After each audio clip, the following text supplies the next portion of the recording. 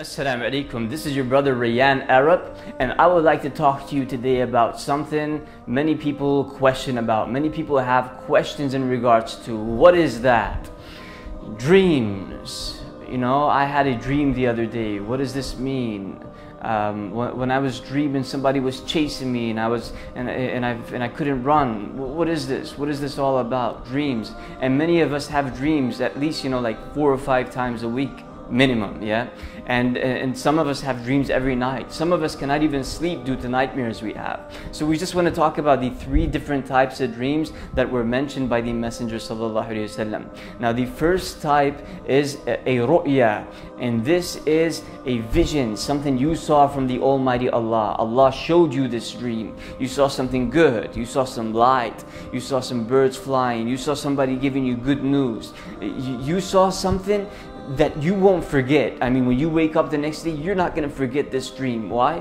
Because it meant so much to you. It made you happy. It made you smile. You loved it. You laughed. That is from the Almighty Allah. These are the dreams from Allah subhanahu wa ta'ala, and it is called ar-ru'ya. The second type is the dreams that we think about. The dreams that, before we sleep, we're thinking too much. We're constantly thinking about this matter. We're stressed. We cannot go to sleep easily. Why? Because this thing is on my mind.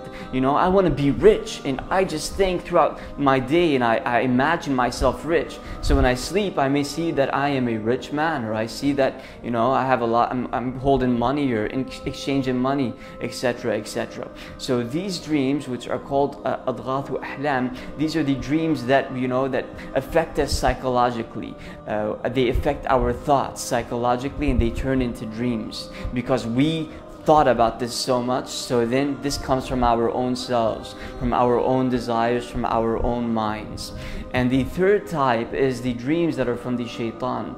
And these dreams are the ones that scare us. They horrify us. We wake up in the middle of the night, we're like, oh, am I still here? Alhamdulillah. And you feel as though when you were sleeping, you couldn't move, you were stuck, you couldn't go anywhere. You felt somebody was choking you, or you wanted to speak, but you couldn't speak. These are nightmares, and this is from the shaitan, from the devil. So when we face these dreams, or when we see these dreams, as soon as we wake up, we should say, A'udhu billahi minash shaitan rajim. I ask Allah to protect me from the devil. Then you blow 3 times on your left shoulder like this. And that's it. You go back to sleep, and do not worry.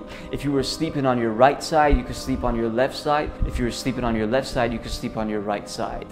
And with these dreams, you don't have to worry. Don't think about it. Don't tell anybody about it, because these are nightmares from the shaitan. What the shaitan wants to do is to worry you so that you cannot focus on the deen, so that you cannot focus on worshiping Allah, so you could only think about that dream.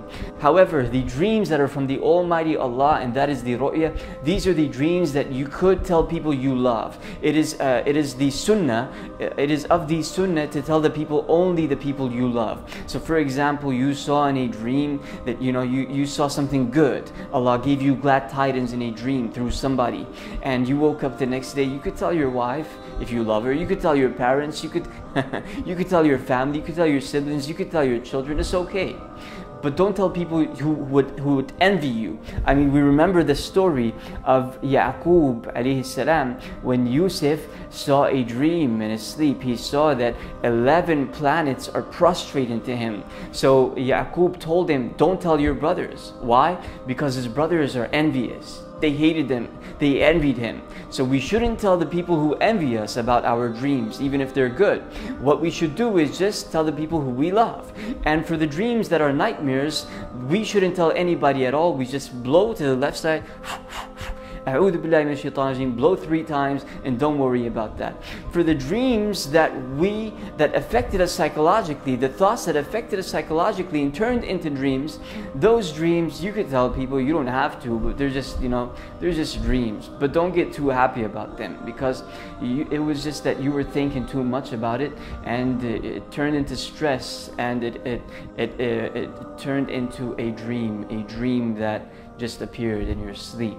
So the 2 main dreams are the ones that we focus on, and that is the dream that is from Allah subhanahu wa ta'ala, we say this is glad tidings, and we say Alhamdulillah when we see this dream. And the dream that is from the shaitan, we don't tell anybody about this. We don't even think about it at all, because this is only from the shaitan. He is trying to worry us and he is trying to scare us. We ask Allah subhanahu wa ta'ala to make us of those who follow the right path, and to make us righteous Muslims, and to benefit others. Jazakumullahu khairan. Share this message because a lot of people have questions about dreams and they need some answers, and perhaps this video could help them. Thank you very much for listening. Wassalamu alaikum wa rahmatullahi wa barakatuhu.